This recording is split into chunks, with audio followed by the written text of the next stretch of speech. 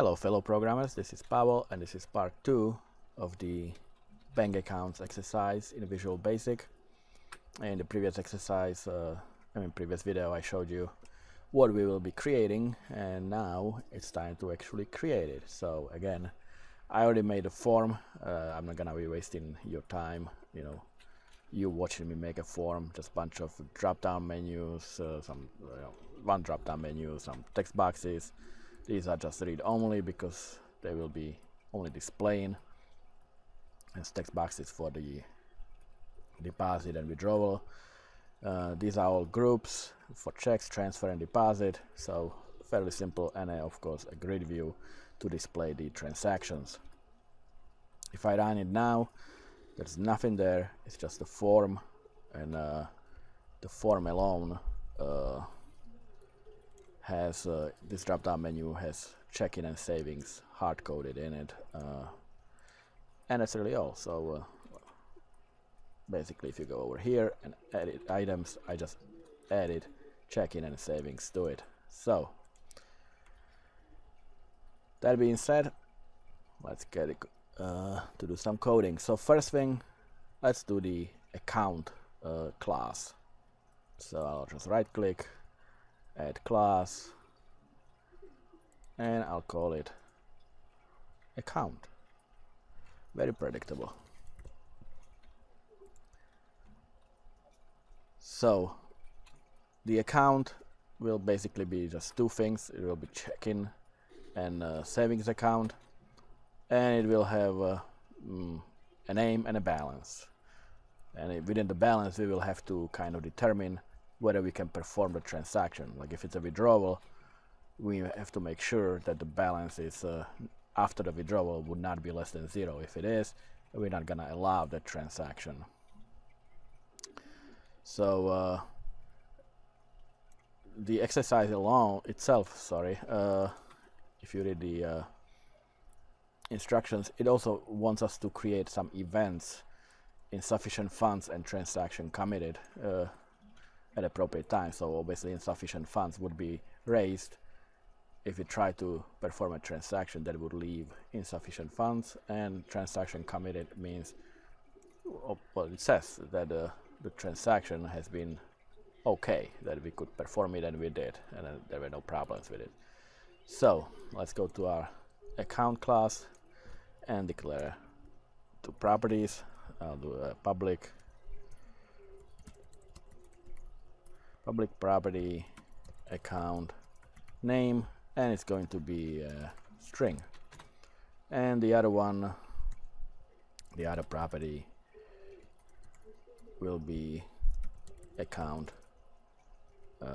balance, and it's gonna be, I'll just do double for to keep the money precision for the decimals. All right, so I will create a constructor, so sub new, and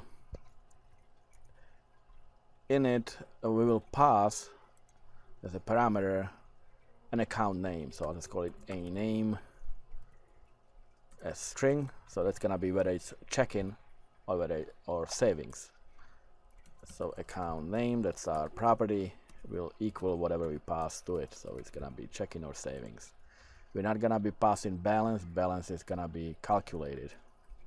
So we're not gonna just pass it into our constructor.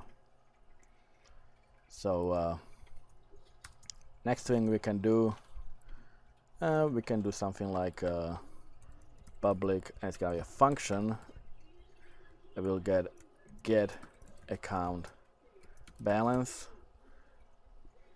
We're gonna do it this way because we're going to kind of determine whether it's a withdrawal or a deposit. If it's a deposit, we will add to the balance, and if it's a withdrawal, we will obviously deduct from it, and we will return the new value for the account balance property. So that's our function, and we'll need to pass something to it. We'll need to pass what account it is.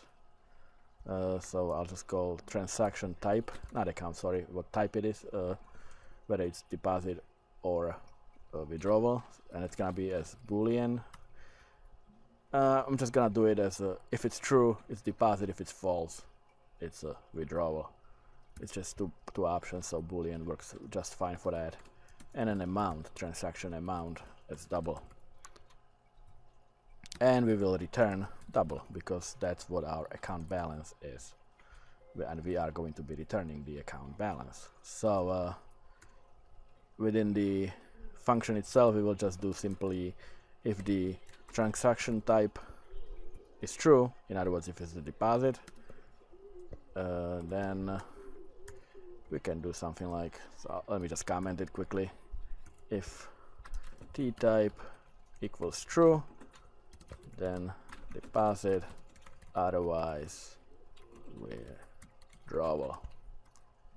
So if it's a deposit, our account balance property will be increased, so plus equal, by the t amount, which is the parameter passed to this function that we are going to be passing from the transactions. Else, so if it's not true, that means it's false. So account balance minus equals, we will deduct the amount from it, and at the end we will simply return account balance, and it will update our property.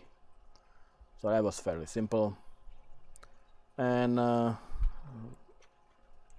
we need to be able to check the balance. We need to make sure that we have enough money in the account in order to perform the transaction. It's for the withdrawals. The deposit, we don't really need to do that at all, but we need to make sure that the user doesn't try to deposit 0 or negative number. So again, let's do public function, and it's gonna be, I'll just check account balance, and it's going to be a function that returns a Boolean.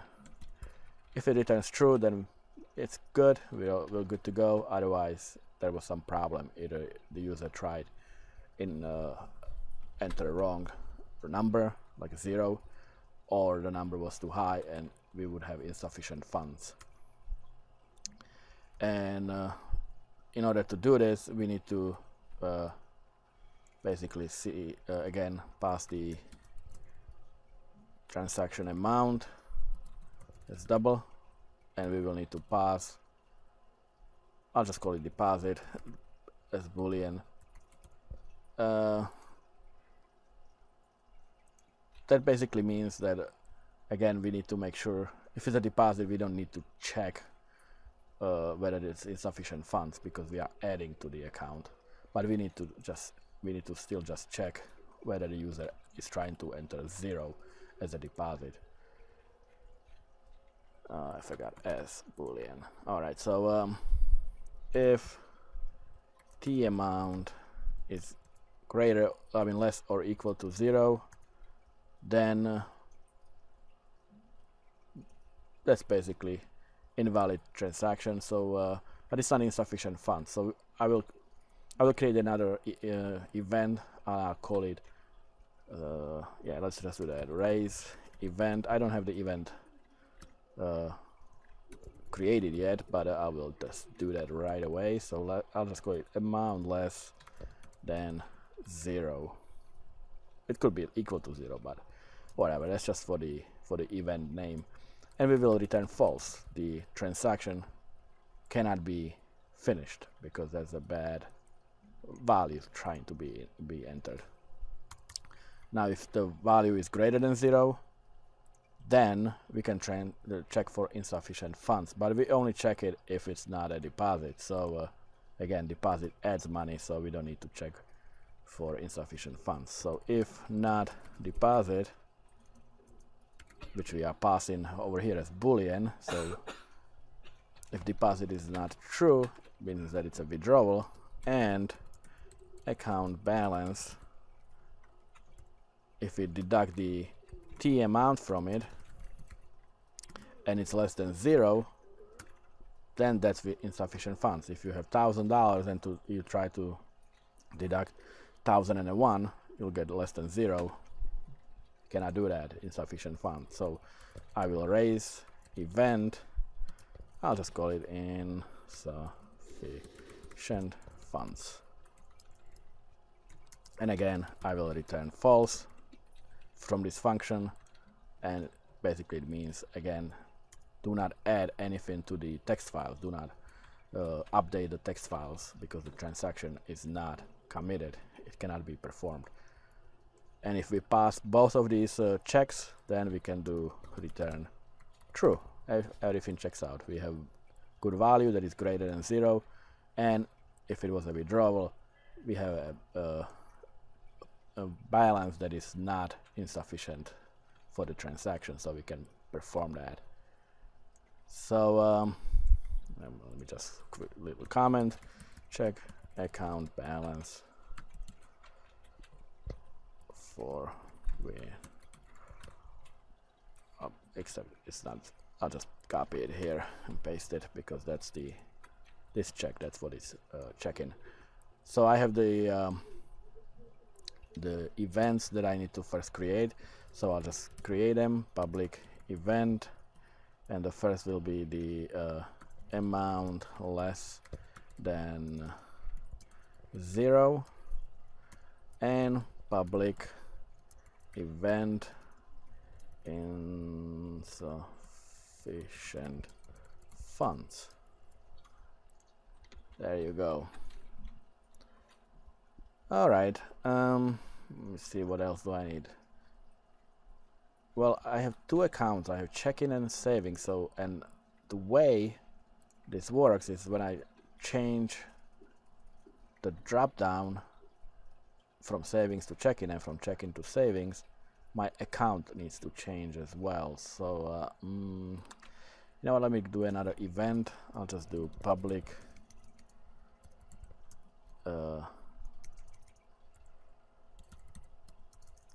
if I can spell it right now, public event, I'll call it account change, and we can pass the account name to it as string and basically switch them. If we are passing checking, then we will switch it to savings because we are changing the account, and vice versa. So over here, let me just do the event public sub change account, that will call the, or raise the event, raise event account change, and we pass the account name property to it as a, and we will then in the index change for the drop down, we will determine what accounts we receive in as a parameter and switch it to the other one. I think that might be all for the account. There might be more later. We'll see how that goes. So this is the account class, and that's enough for this video. In the next video, we will continue with this exercise. So stick around, and I'll see you in the next video. Take care.